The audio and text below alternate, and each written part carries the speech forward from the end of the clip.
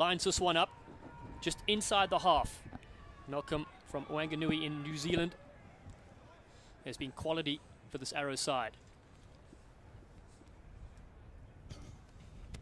Nice looking strike from the fluff. He raises the flags.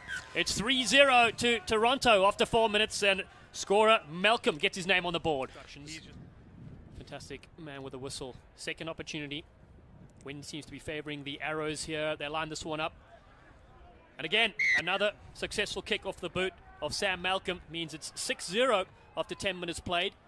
Right, thank you.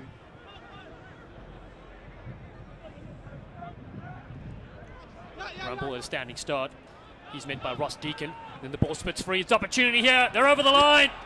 He's dotted it down. Andrew Ferguson gets the first try for the Toronto side, and he'll put them ahead.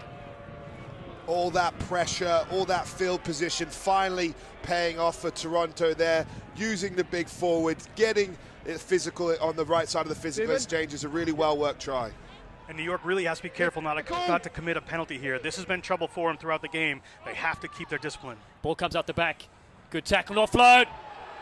It's try! Forward or no? No try awarded!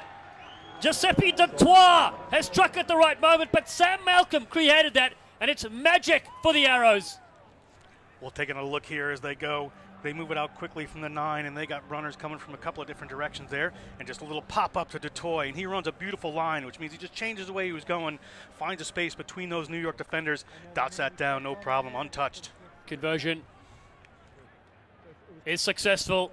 It's a wonderful response, and that's their second try. Du Toit's line was magic.